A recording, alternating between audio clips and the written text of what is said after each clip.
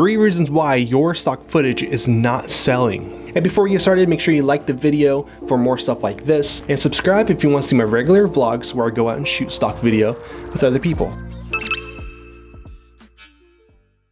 1. Plan your shoot. Write out ideas of the scene or scenes that you want to capture.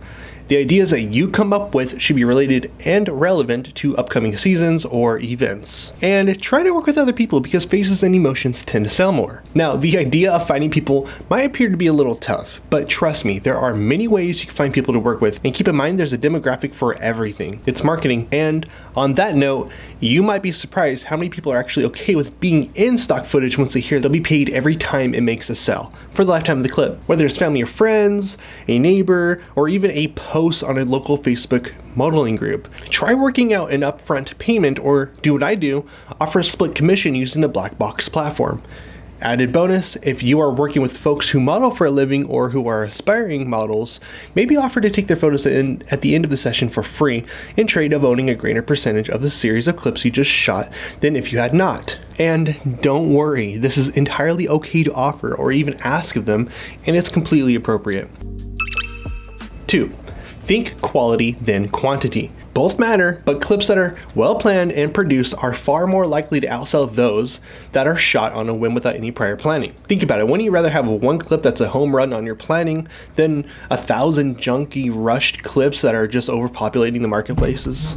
Now, that's not to say that basic or even generic looking clips won't sell. In fact, I believe it is still very important to capture those certain types of general shots, what I consider essential shots. Then take the time to see just how can you capture maybe that leaf blowing in the wind at different angles, vantage points, focal lengths, dolly panning, other camera movements, etc. And speaking of focal lengths and moving shots, please know that equipment does matter here.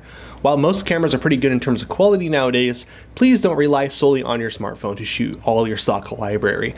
I say solely because while I've actually sold stock footage off my phone, you should try your best to stand out from others and provide only the best top-notch, well-planned, and well-produced footage on the marketplaces. And if you do shoot on your phone, please use pro mode and proper exposure methods. I'm not trying to be mean, but it is your clip against the world of other contributors, and I'm just trying to give you tips here. Do whatever you can to make yours stand out. Simple as that. And more on quality, I shoot everything in slow motion and 4K because the higher resolutions typically sell for more. And I'll get a little technical for a minute, but clips that are shot at 60 frames per second can be slowed down by 40% and give you more than twice the length of its original state, while also allowing the buyer to speed it back up to real time. And 120 frames can be slowed down by 5 times. Of course, this all depends on if the final result of your processing is an edited clip exported at 24 or 30 frames per second. Now, upload at least 5 to even dozens of clips from a single scene so long as they are intentionally shot different from one another, i.e. think macro, close-up, looking through the blurred out foreground, establishing shots, contextual shots. This is your creative time. Get creative and try to think outside the box. Ask yourself questions like, what would a buyer want? What might you expect to see on a commercial or advertisement, and how would it be used? And finally, 3. Keywords and metadata curation. Yeah, now you've returned from shooting, you've processed all your clips, they're all uploaded, all your footage is online, and here's the most tedious yet arguably the most important part: keywords and metadata. A quick word of advice for me: if you don't have the time to properly research and come up with a maximum of 50 keywords, then consider handing the clip off with a percentage cut to someone who can do it for you. This is the reason why you should consider using the Blackbox platform. Though if you have the time and patience, then use Google and do your proper research. There's even some keyword generating tools out there.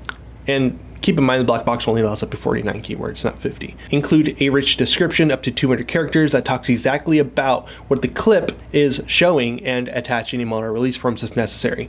Categorize it and send it off to the sea of clips. Guys, I promise if you follow these tips, upload plenty of high quality clips that are well planned out, and take curation very seriously, whether it's handing it off or doing it yourself, you will see sales. I promise you, you will see results. just keep at it, don't give up, and most of all, have fun. That's why I like to work with other people again. Real quick, I'm not sponsored by Blackbox in any way. I know I've dropped their name quite a few times in this video. It's helped me make most of my styles, and it's completely, totally free. Just sign up at Blackbox.global. I'll put a link in the description as well. And if you guys enjoyed this video, be sure to give it a like for the algorithm.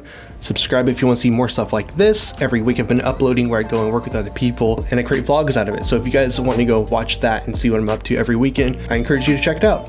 So thanks again for watching, and what should we do now? Oh, I know. Maybe we should go shoot some stock video. Yeah, you can shoot anything. Like, go outside, go shoot your parents, go shoot your friend, go film. I should say film at this point, I think. Go film something, come film yourself typing at the keyboard. I don't know. Get creative. It's your time. I'll see you in the next one. Peace.